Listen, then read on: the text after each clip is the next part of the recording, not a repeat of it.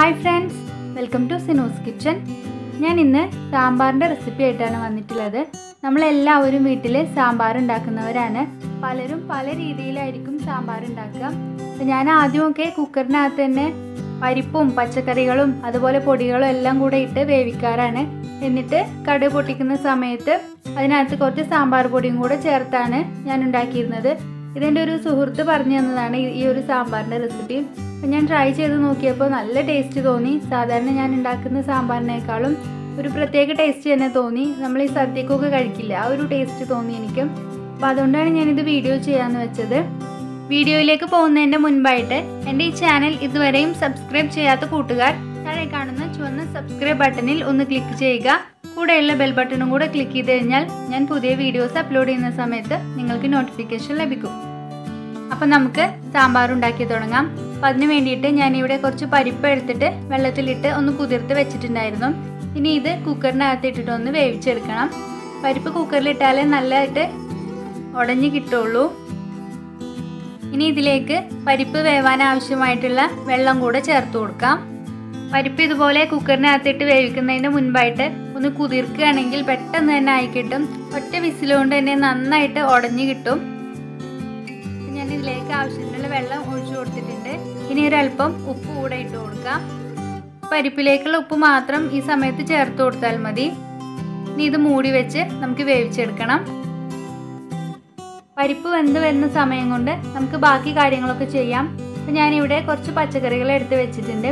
ഇതിനകത്ത് വെണ്ടയ്ക്കയുണ്ട്, അതുപോലെ മത്തൻ, കുമ്പളം, ക്യാരറ്റ്, പിന്നെ എടുത്തിട്ടുള്ളത് വഴുതനങ്ങയാണ്. പിന്നെ ഞാൻ 5 പച്ചമുളക് നടുവൊന്ന് കീറി വെച്ചിട്ടുണ്ട്. പിന്നെ വേണ്ടത് ഉരുളക്കിഴങ്ങ് എടുത്തിട്ടുണ്ട്, അതുപോലെ ചേന, പച്ചക്കായ, മുരിങ്ങക്ക. പിന്നെ നമ്മുടെ സാമ്പാറിലേക്ക് വേണ്ടത് മല്ലിയില, പുളി വെള്ളത്തിലിട്ട് വെച്ചിട്ടുണ്ട്, അതുപോലെ കറിവേപ്പില, വെളുത്തുള്ളി, ചുവന്നുള്ളി, തക്കാളി ഞാൻ 2 വലിയ തക്കാളിയാണ് എടുത്തിട്ടുള്ളത്. ഇപ്പം ഞാനിവിടെ ഒരു മൺചട്ടി എടുത്ത് നന്നായി ചൂടാക്കി വെച്ചിട്ടുണ്ട്. ഇതിലേക്ക് വെളിച്ചെണ്ണ ഒഴിച്ചു കൊടുക്കാം. നമ്മൾ സാധാരണ സാമ്പാർ ഉണ്ടാക്കുമ്പോൾ ലാസ്റ്റിലല്ലേ വറവിടുന്നത്. ഈ ഒരു സാമ്പാറിന് ആദ്യമേ അങ്ങ് വറവിട്ടിട്ടാണ് ചെയ്യുന്നത്. ഇപ്പോൾ വെളിച്ചെണ്ണ നന്നായിട്ട് ചൂടായി വന്നിട്ടുണ്ട്. ഇതിലേക്ക് ഒരല്പം ഉലുവ ചേർത്ത് കൊടുക്കാം. ഇതിൻ്റെ കൂടെ തന്നെ കുറച്ച് കടുക് കൂടി ഇട്ട് കൊടുക്കണം. കടുക് ചെറുതായിട്ടൊന്ന് പൊട്ടി വരാൻ തുടങ്ങുന്ന സമയത്ത് ഉണക്കമുളക് പൊട്ടിച്ചത് കൂടെ ചേർത്ത് കൊടുക്കുന്നുണ്ട്. പിന്നെ കുറച്ച് കറിവേപ്പില കൂടെ ഇട്ട് കൊടുക്കുന്നുണ്ട്. ഇതെല്ലാം കൂടെ ഒന്ന് ഇളക്കി കൊടുക്കാം. ഒരു മീഡിയം ഫ്ലെയിമിൽ വെച്ചിട്ട് വേണം നമ്മൾ വറവിടാനായിട്ട്. ഇനി ഇതിലേക്ക് ചുവന്നുള്ളി ചേർത്ത് കൊടുക്കാം. ഒരുപാട് ചെറിയ പീസായിട്ട് കട്ട് ചെയ്യേണ്ട ആവശ്യമില്ല. ഒരു മീഡിയം സൈസിലാണ് ഞാനിത് കട്ട് ചെയ്തെടുത്തിട്ടുള്ളത്.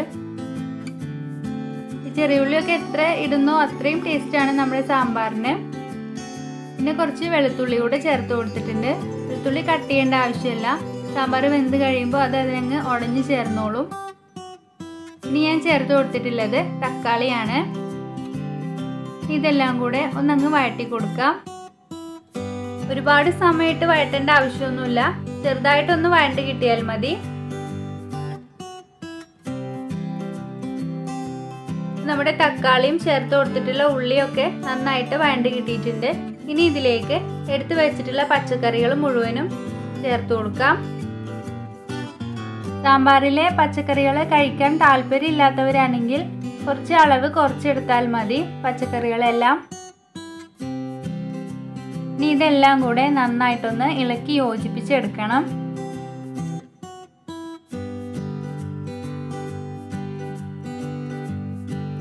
അപ്പോൾ ഞാനിതെല്ലാം കൂടെ ഒന്ന് ഇളക്കി എടുത്തിട്ടുണ്ട്. ഇനി ഇതിലേക്ക് ആവശ്യത്തിനുള്ള ഉപ്പ് ചേർത്ത് കൊടുക്കാം. ഇനി ഒന്നങ്ങ് ഇളക്കി കൊടുക്കാം.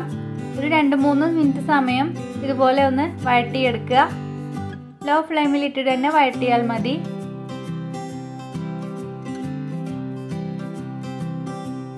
ഇനി ഇതിലേക്ക് മസാലപ്പൊടികൾ ചേർത്ത് കൊടുക്കണം. ഞാൻ ആദ്യം തന്നെ സാമ്പാർ പൊടിയാണ് എടുത്തിട്ടുള്ളത്. 2.5 ടീസ്പൂൺ അളവിൽ സാമ്പാർ പൊടി ചേർത്ത് കൊടുത്തിട്ടുണ്ട്. 1 ടീസ്പൂൺ മഞ്ഞൾപ്പൊടി കൂടെ ചേർക്കാം. പിന്നെ വേണ്ടത് മുളക് പൊടിയാണ്. മുളക് പൊടിയും ഞാൻ 2.5 ടീസ്പൂണാണ് ഇതിലേക്ക് എടുത്തിട്ടുള്ളത്. ഇത് സാധാരണ മുളക് പൊടിയാണ് ഞാനിപ്പോൾ ചേർത്ത് കൊടുത്തത്. ഇനി ഇതിലേക്ക് മല്ലിപ്പൊടി ഇട്ട് കൊടുക്കാം.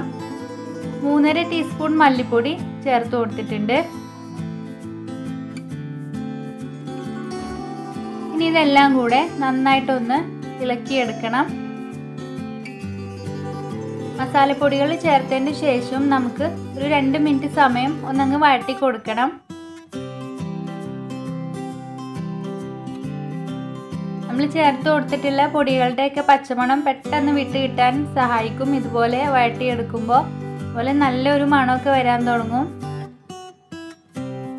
അപ്പോൾ ഇതേ എല്ലാം കൂടെ ഒന്ന് വഴറ്റിയെടുത്തിട്ടുണ്ട്.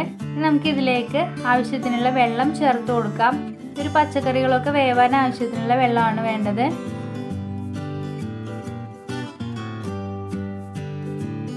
ഒന്നുകൂടി അങ്ങ് ഇളക്കി കൊടുത്ത് നമുക്കിത് മൂടി വെച്ച് വേവിച്ചെടുക്കണം.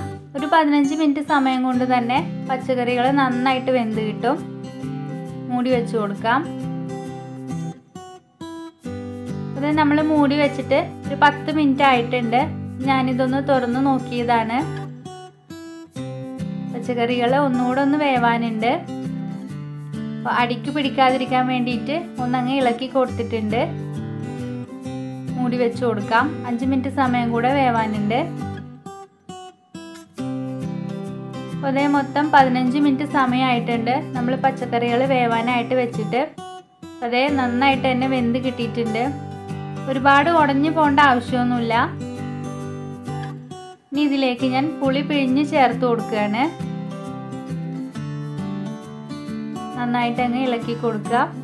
പുളിയൊക്കെ അവരവരുടെ ഇഷ്ടത്തിനനുസരിച്ച് ചേർക്കാം. ഇപ്പോൾ കാലത്ത് ഇഡ്ഡലിക്കും ദോശക്കൊക്കെ ചെയ്യുന്നതെങ്കിൽ കുറച്ച് പുളി എടുത്താൽ മതി. ഇപ്പോൾ ചോറിൻ്റെ കൂടെ കഴിക്കാനാണെങ്കിൽ കുറച്ച് കൂടുതൽ വേണം എടുക്കാനായിട്ട്. ഇനി ഇതിലേക്ക് പരിപ്പ് വേവിച്ച് വെച്ചിട്ടുള്ളത് കൂടെ ചേർത്ത് കൊടുക്കാം.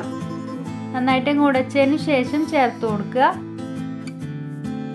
ഇതെല്ലാം കൂടെ നന്നായിട്ടൊന്ന് മിക്സ് ചെയ്തെടുക്കുന്നുണ്ട്. ഇനി ഇതിലേക്ക് കുറച്ചുകൂടെ ഉപ്പ് ചേർത്ത് കൊടുക്കാം.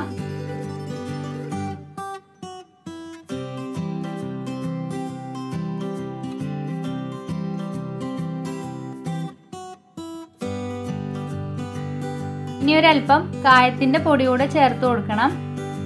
അപ്പോഴാണ് നമ്മുടെ സാമ്പാറിന് നല്ലൊരു മണമൊക്കെ വരാൻ തുടങ്ങുക.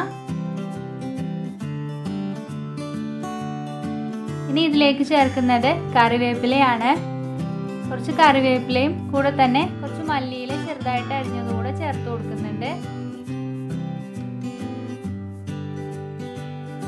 ഇനി ഇതൊന്ന് നന്നായിട്ട് തിളച്ചു കഴിഞ്ഞാൽ നമ്മുടെ സാമ്പാർ ഇവിടെ റെഡിയായി. ഒന്ന് ചൂടാറി കഴിയുമ്പോൾ കുറച്ചുകൂടെ തിക്കാവും. അത്രയും തിക്നെസ് വേണ്ടാന്നുണ്ടെങ്കിൽ ഈ ഒരു സമയത്ത് കുറച്ചുകൂടെ വെള്ളം ചേർത്ത് കൊടുക്കാം. അപ്പോൾ നമ്മുടെ സാമ്പാർ നന്നായിട്ട് തിളച്ച് വന്നിട്ടുണ്ട്. ഈ ഒരു സമയത്ത് തീ ഓഫ് ചെയ്യാം. നമ്മുടെ സാമ്പാർ ഇവിടെ റെഡിയായി. അടുത്ത തവണ സാമ്പാർ ഉണ്ടാക്കുന്ന സമയത്ത് എല്ലാവരും ഈ ഒരു രീതിയിൽ ഉണ്ടാക്കുക. നല്ല ടേസ്റ്റിയാണ്. നിങ്ങൾക്ക് എൻ്റെ വീഡിയോയും റെസിപ്പിയും ഒക്കെ ഇഷ്ടമായിട്ടുണ്ടെങ്കിൽ എൻ്റെ ഈ ചാനൽ ഒന്ന് സബ്സ്ക്രൈബ് ചെയ്യുക. കൂടെ തന്നെ ലൈക്ക് ചെയ്യാനും ഷെയർ ചെയ്യാനും കമൻറ്റ് ചെയ്യാനും ഒന്നും മറന്നു പോകരുത്.